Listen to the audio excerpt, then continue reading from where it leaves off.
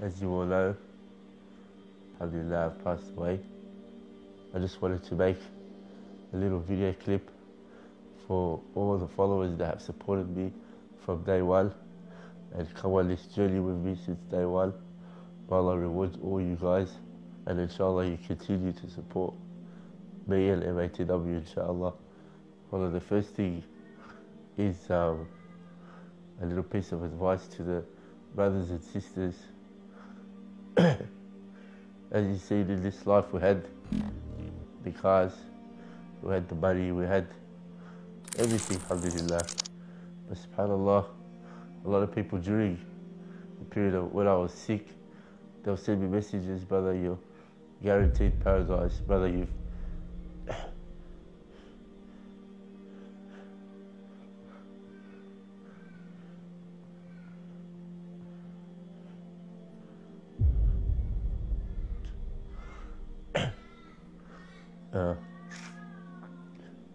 brother, you've done so much for the community, for the ummah, but subhanallah, this,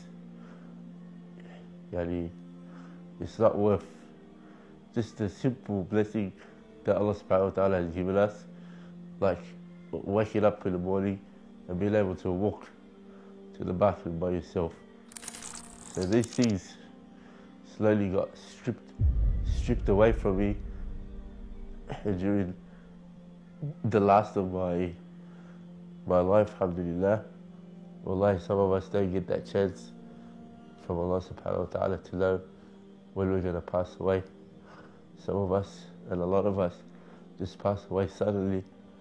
You've heard many stories where brothers and sisters have died in clubs or overdosed, or whatever it is, subhanallah.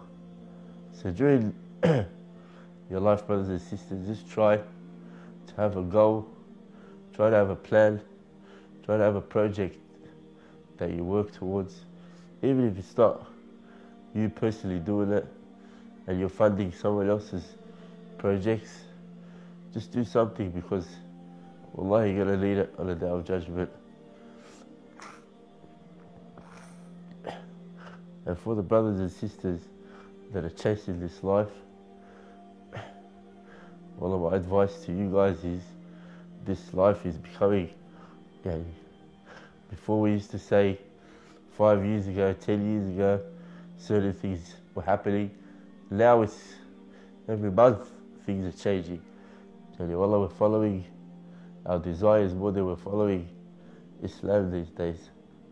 We're just going to be careful, because wallah, it's not a joke anymore. Our kids are getting affected. Everyone's getting affected. Wallahi, sometimes I used to just sit on my bed and cry, because I just wanted that support from people, and then subhanAllah, Allah subhanahu wa ta'ala brings you people that you've never thought they'll be a part of your life, or friends, or you didn't even know they existed. When I used to travel, I used to meet certain people.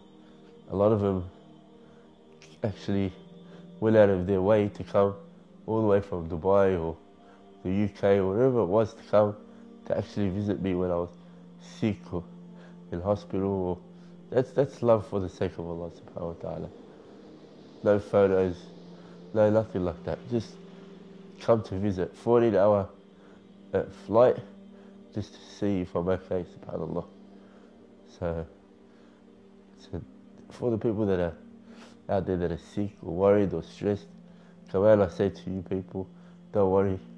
Allah subhanahu wa ta'ala will send you people that you've never expected if you really need someone. You just have to have trust and tawakkul in Allah subhanahu wa ta'ala. So a little advice for everyone out there. Inshallah, if you can inspire 1, 2, 3 people to do something, remember when you're in that grave, inshallah, then you'll be getting rewarded for everything they've done, for all the people they've brought to Islam, and inshallah that'll help on the day of judgment. So always try to have a project or a plan that you're working towards in this life, inshallah. Inshallah that'll help us in our grave and the hereafter.